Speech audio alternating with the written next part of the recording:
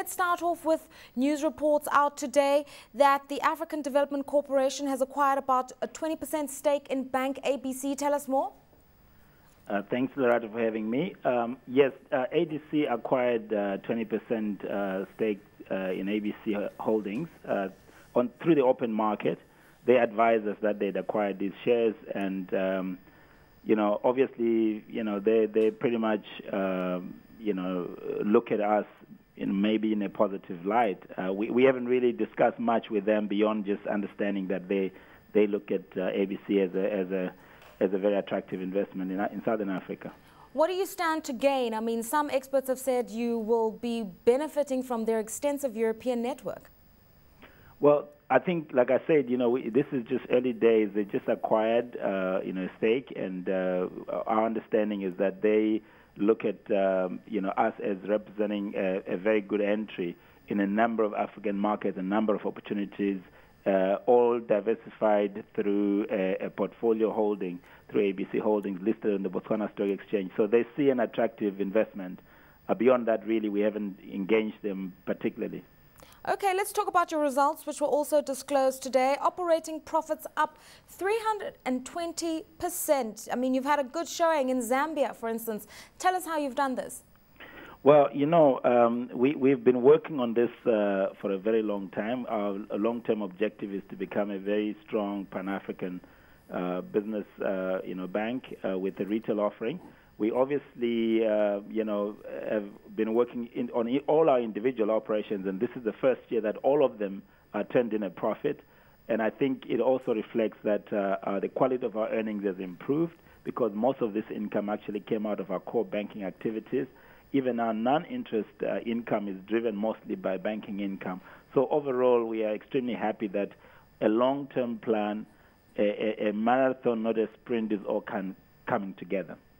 I mean, you've had to also manage things like your recurrent expenditure, and we've seen net income climb 67%. Just talk to us about your cost-to-income ratio and how you've managed to achieve some kind of stabilization. Well, our cost-income ratio remains high at 77%. Our aim long-term is to have it round about the 50% mark, plus or minus. And because we entered into the retail business from 2009, we expect that it will spike a little bit, and then it will stabilize. We suspect that from towards the end of 2011, mostly 2012, our cost-income ratio should really start falling, because the full impact of our retail business would be felt, increased revenue, and obviously we would have spent most of the investment that's required for our retail business. And then we will start seeing it sort of gravitating towards our long-term benchmark, which is 50%, as I indicated earlier. I mean, most financial institutions, obviously post-credit crisis, are starting to show a recovery in the loan book, in advances. The same can be said for you as well. Your balance sheet has expanded by about 36%. Are you worried that with this creeping inflation that's starting to come into Africa, that you could have some bad debts to contend with come end of the year? Well, banking will always contend with credit matters and with potential bad loans. That is really almost always going to be a big challenge for banks, and we are not an exception. Obviously, historically, this has been a big challenge for us, but we've invested significantly particularly in human capital, also in systems, making sure that we manage our credit very, very well. And I think what you're seeing, an improvement in our credit ratios and so forth, is a reflection of our investment in that business. And we expect that this is something that we will improve on as we go along.